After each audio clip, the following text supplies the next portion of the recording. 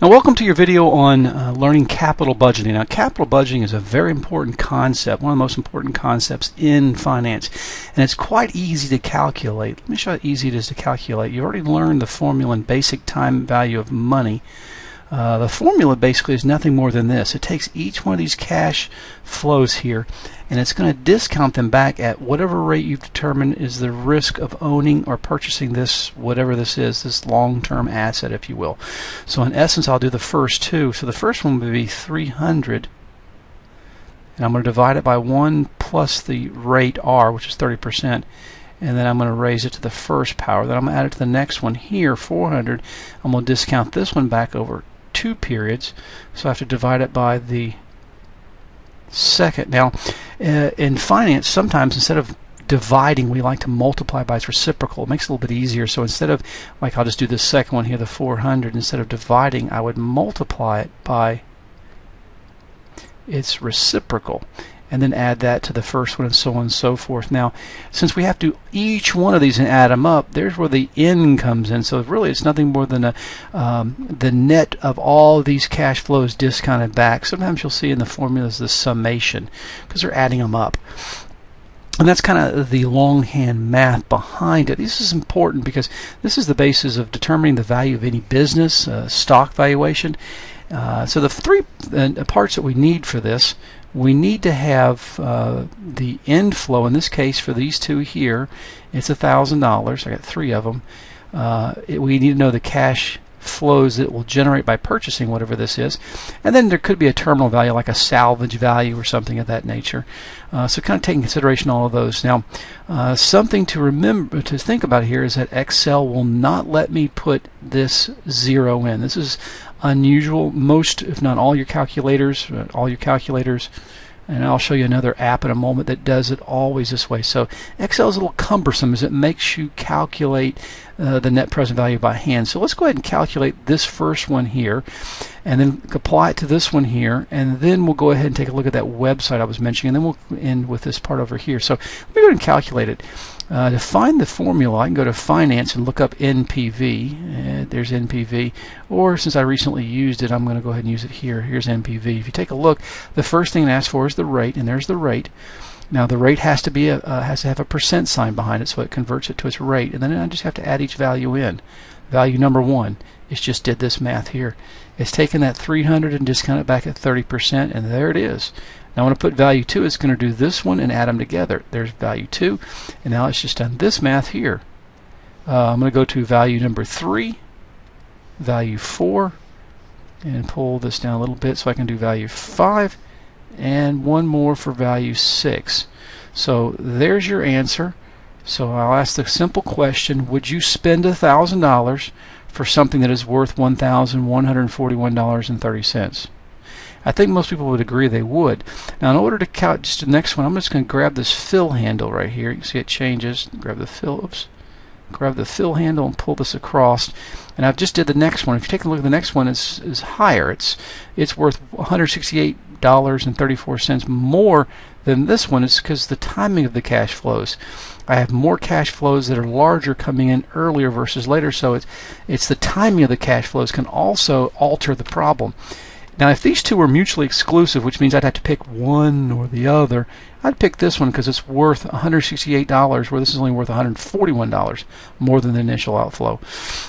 But if you had both of them to choose, you'd pick them both because neither of them are negative, or if they were negative, it tells me this number is greater than what it's worth, which means it costs you more than what it's worth, and you would not do it. Now, let me show you a quick app on this one. Here's a financial calculator. I'll go to what it looks like in a second. You can download. This is what it looks like on your phone. So I went to the NPV function. I did the first one. I put in 30% in the cash flows. And all I have to do is click on this and calculate. And there's my 141. See, it took a 0 cash flow. It took the negative cash flow. And that's the difference between the 1,000. There it is, the 1,000 and the value. So it shows me it's worth, it's positive. And it gives me its internal rate of return as well. It's got to be greater than 30% because it's a greater number here, and it's actually 35.94. It's a very useful app. It there's a website called FN Calculator, and this is what it looks like. I went right here to this, and you can get downloaded for your apps and things of that nature.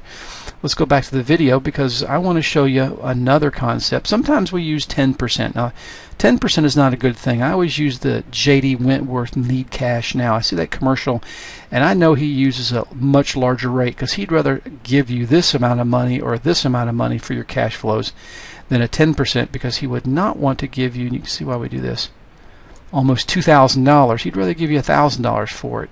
And if you get a chance to do the math, it's on some of those commercials, you find out you find that I'm sure he's using that discount rate of about 30% to find out these calculations. Now, finally, I want to look at IRR. Now, IRR is a little different in Excel in that it does let us put zero cash flow. So I've used it, so I'm going to go to recently used in IRR, and it's real simple. All I have to say is this.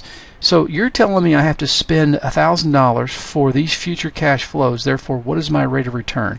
All I have to do is guess. I can guess, or I can put the values right here by grabbing the first one and pulling them right down. And it's telling me that they're close to 38.84%. And that's how we do IRRs.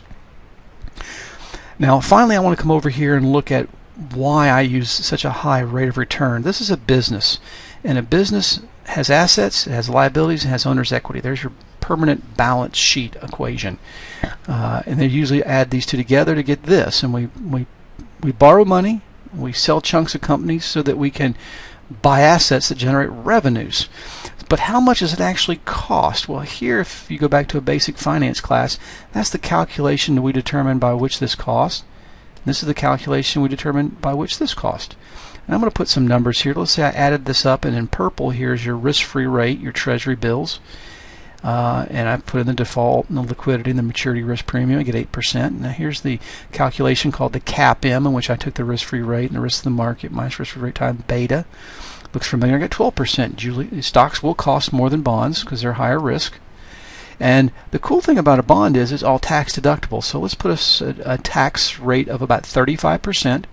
And finally, let's weight it. The weight part just tells me of this, what is this and this. So in essence, half of my capital structure is debt and the other half is equity. So if I looked at the balance sheet and this was 100, that would be 50 and that would be 50. If that was 200, that'd be 100 and 100. Half here and half here. Now let's go ahead and just calculate the cost. The cost here is really simple. I'm going to use the Excel spreadsheet. I'm going to say equals, and here's the cost. And I'm going to multiply it by, first of all, I'm going to have to change, I'm going to reduce, because of tax, I'm only going to actually pay about 65% of that, or 1 minus the 35%, whatever's easier for you. I'm going to do 1 minus 35%, and I'm going to close the brackets. And that's really truly the cost. The cost over here is the same because we can't tax deduct any of it. Now the weight was 50%, so I just say this was 50%, so 50% of my costs are here, return. Now I come over here and say, well, the other 50% of my cost are here. Therefore, the total cost would be this plus this, and I have my answer. The cost to raise money for this company is 8.6%. So you can see that I have to have some wiggle room on the bone just in case I don't get the 8%. See, I asked for 30%. It cost me 8%. Now, there's a really cool website also if you ever want to calculate that. It's called That's Whack. All I have to do is type in the ticker symbol of the company, and I'll just go ahead and type in Disney and calculate weighted average cost of capital.